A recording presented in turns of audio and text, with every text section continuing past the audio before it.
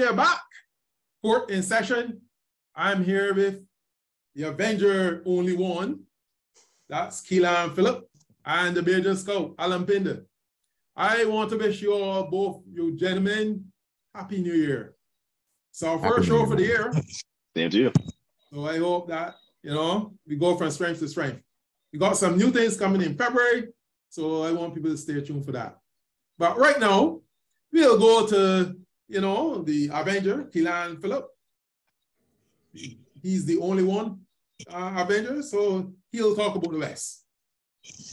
Yes, sir. The only one and the greatest one to ever live. First, we go with our tiers in the US. First tier, Wemby Land. Rockets and Spurs. Come on, we already established this for weeks on end. Rockets and Spurs, they are full on tanking. Wemby Land is in fully set. Next tier, promising. Thunder.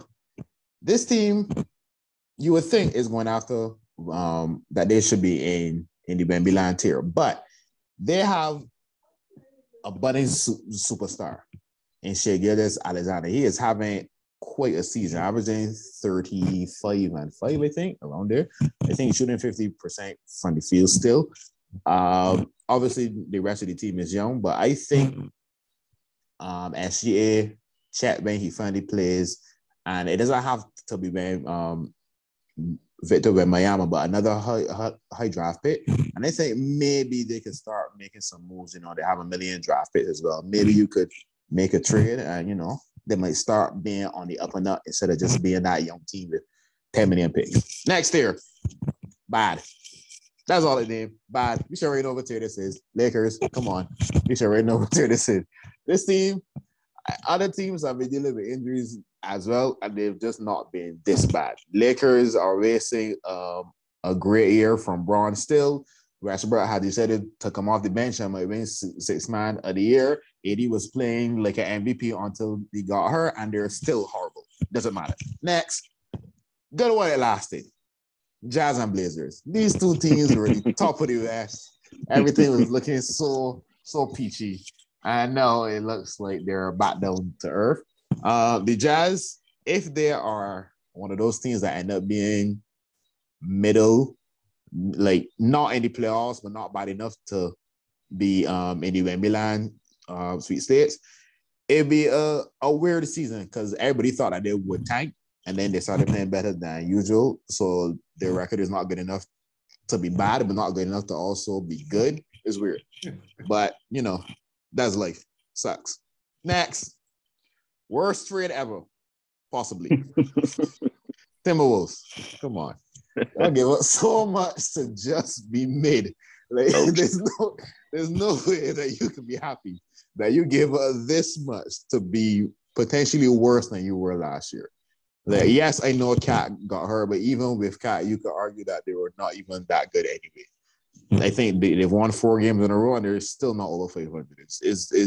No, this might be the worst trade ever. They give up. If you count the caliber of players that they gave up, is like giving away 8 first-rounders. Come on. For Rudy Gobert, he's nice, but no. Next, injury issues. These 3 teams, the Clippers, Suns, and the Warriors. These are all teams that are good. One is a former champion. One was in the finals a couple of years as far back as 2020. And the Clippers have one of the deepest rosters in the league. However, injuries. Kawhi has been in and out like that at first, but it seems like he's playing now whenever he can. I think he only missed 1 or 2 games because of an illness or something like that, but it seems like he's playing whenever he can now. Unfortunately, Paul George is hurt. So even when one is actually playing now, the other one isn't.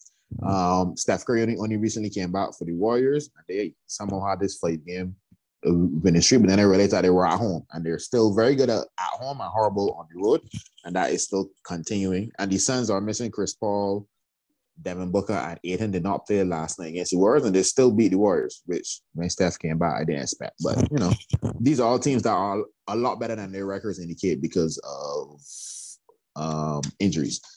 Best team in Cali, we 3 Kings. Oh, yes, the Sacramento Kings.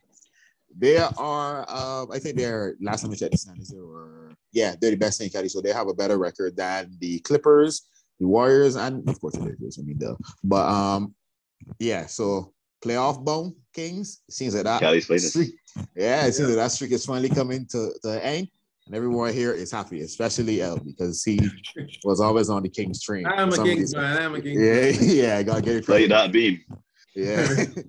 Okay. Last 2 tiers. I call this one Luka +4. This is the Mavs. This is just add 4 guys, and Luka will take you to the promised land, which is unfortunately maybe a first or second round exit this toss, because I don't understand. The Mavs they found a formula.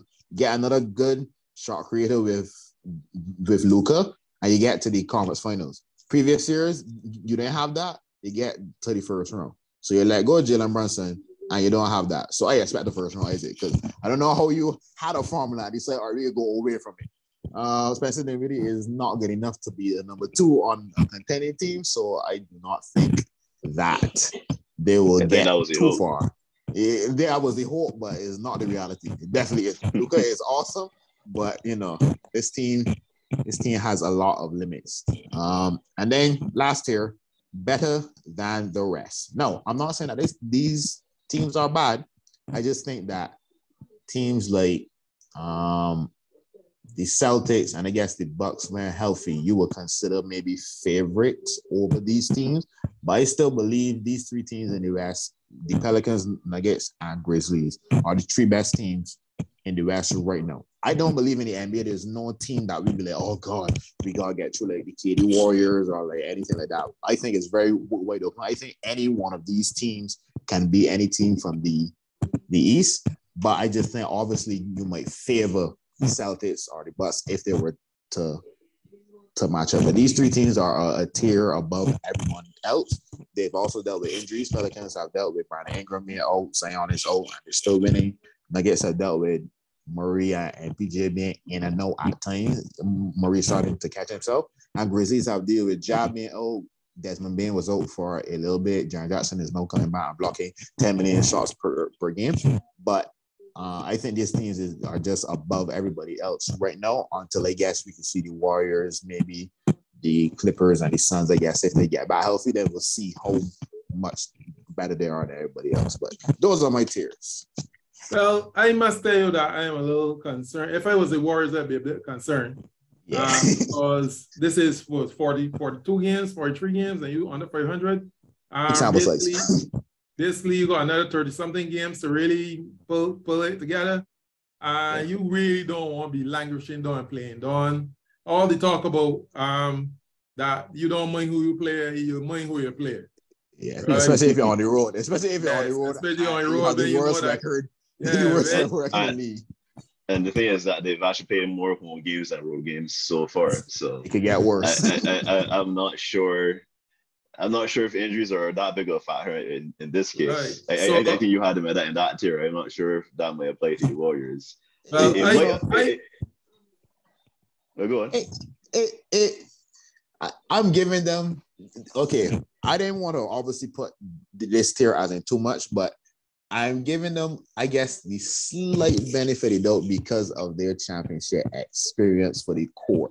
That's the only reason I didn't have them a little bit lower, because I think their starting 5, the vets, their net rating is very good in terms of that 5-man line. Is when they go to the bench and the youth, that is a little bit tricky. So yeah, I wouldn't have them any higher for sure, but I didn't really want to put them a little bit lower, but I didn't want to just have a separate tier just to name them What Are We Doing Warriors or something. So yeah, just get them in that. I just think that they should start to get a bit worried. Yeah, I think they totally I think they need to be targeting trade deadline. Agree. Yeah, and there's something real strange about there's something about Warriors. No, Otto Porter. You hear from Otto Porter? Where Otto Porter is? Hurt. You heard. Yeah. Her in Toronto. Yeah. So, that is the West, really. But, I still a little worried. If I was a Warriors fan, I'd be a little worried. As a Lakers fan, I was worried from the beginning of the season. So, I mean, they are worried now in nothing. Lakers are trending up a little bit, though. So yes, they are trending, but yes, you know, as I say, horrible to just bad. There's 50-something, there's 40-something games. There's 30-something games or 20-something games. No, come on. Anyway, so now we look at the East. And in the East, well, we don't have many tiers. We just got really good teams in the East. Right? I've noticed that the Heat has now made a little push. I know they're above 500. I know moving up the standings. Right above them is the Knicks. You know the Knicks are the Knicks. So yeah, it's them crazy shortly. The Bulls, I don't know. I'm trying to put my hand on what is wrong with the Bulls, but I mean they were on like a 5-game winning streak. The loss lately. I want to just one thing about the Bulls. The Bulls are one of the weirdest teams I have encountered this season. I've been following them, right?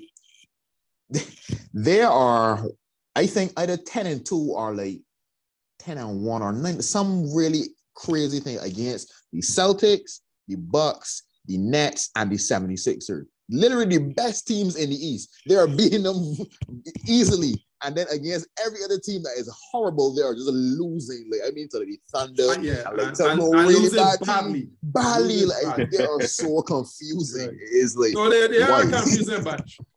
Then we have we talk about Atlanta Hawks, and you know, there was some reports saying that the coach wanted to resign. But retire apparently. So retire. Oh, okay. Retire apparently. Retire. Yeah, I think that'll be a temporary retirement though. But you just want to get up for the team. That's all. They probably just want to get out of it right now. Yeah, we retire for a year or two, then we discover love for the game. Yeah. We discover love for the game with better players. With a different team. Yeah, with a different team. Right. But I must admit that the surprise of the East is the Indiana Pacers. I did not expect the Indiana Pacers to be this good. Alan either. Yeah, I did not. But they are good because me and Alan was speaking. You know, there are only 8 teams in the NBA that got a better record, and you know they don't have all the big names of everybody.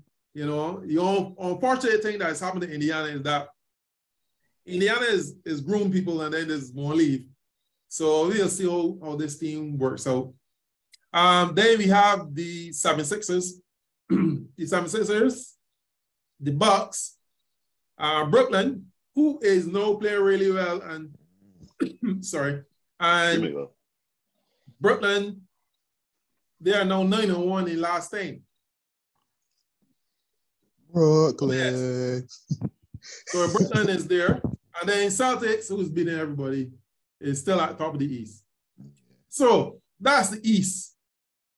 Besides Indiana, Alan, who do you think is another surprise in the East? Well, I have the same Brooklyn Nets. I think we had an earlier episode where I was saying I wasn't sure if Brooklyn was really going to be a good team. But I've kind of flip-flopped internally on Brooklyn. When they were making moves during the summer, I thought that they were actually assembling a pretty good team. That was until KD came out and requested the trade. I said he didn't think they were assembling a very good team.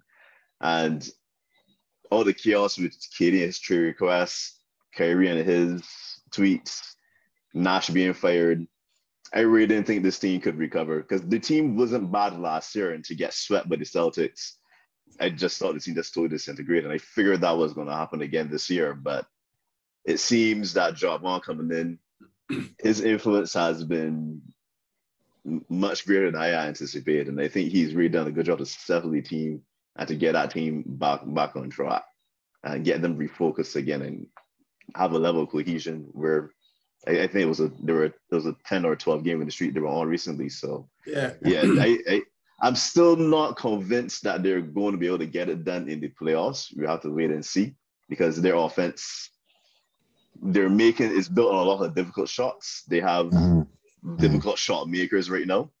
I don't know if those are going to be good shots in the playoffs, but it'll be interesting to see. But they're definitely much better than I initially anticipated. Right. So I must admit I really must admit that I just like you. I didn't really feel they would be this good, to be honest with you. But we'll see.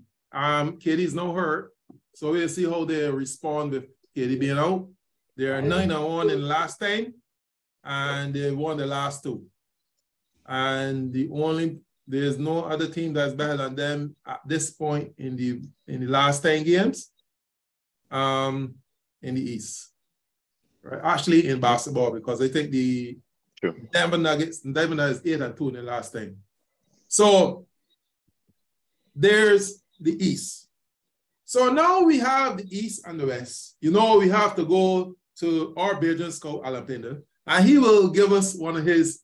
You know, they usually give me some good tips on a fantasy pick. Over to you there, Mr. Bajan Scout.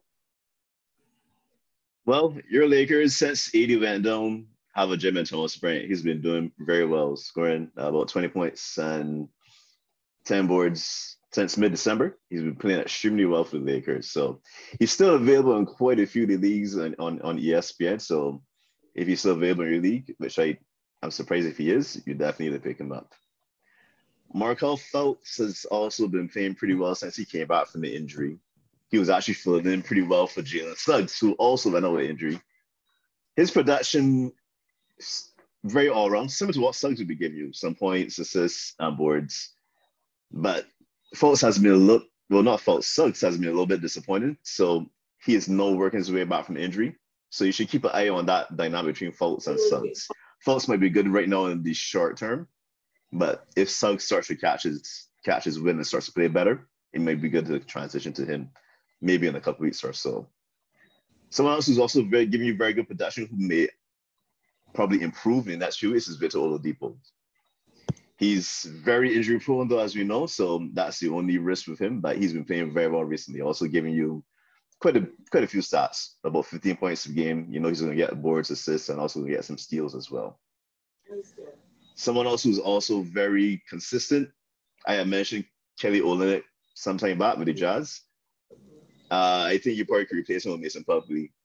He's probably has the ugliest free throw shooting form in the league with that left-hand shot. But he's a solid 16 points, 11 boards over the last week or so. And he's been a pretty consistent double-double throughout most of the season. So Mason Plumlee is a good mid-range pickup. Dennis Schroeder, also from the Lakers, has been playing very well, averaging about 23 points and probably just over a steal per game. So been playing very well since he exploded for 30 over Miami a few weeks ago. So I'm not sure how sustainable it is, but Lakers need all the help there to get. And I think he may be a good deal right now. And lastly, from the Atlanta Hawks, DeAndre Hunter, he's been playing pretty well over the last week, about 20.7 boards per game. And small forward is one of the thinnest positions in fantasy this year, in my opinion. So if he's available in your league, he'd probably be a good pickup. Okay. That's the Bajan Scout Alan Pinder. He usually gives us good picks. I'm still in the middle of my table in fantasy, but I try to work my way into the third position, but it seems that that'll be a uphill task. But of course, you know, everyone tunes into Court Session to see the last segment, which is the picks. Well, the last time we had picks, it didn't go very well, but that is last year, and we'll leave it at that. But this year, we have... Didn't go well for who? For anybody? It didn't really go very well, full stop. That's something for you. So, at pick 5, we have the first on Thursday. Thursday, the 12th of January, we have OKC at Philly. OKC at Philly. Yeah, get that one to Philly. Yeah, going to Philly. Sam. You going Philly too? Yeah.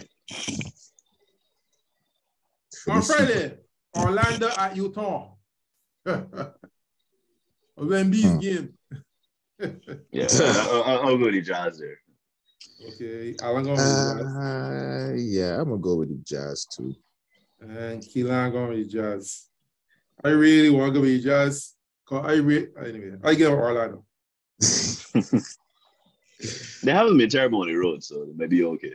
But Yeah, it's one of those games really magic. On Saturday, Boston is at Charlotte.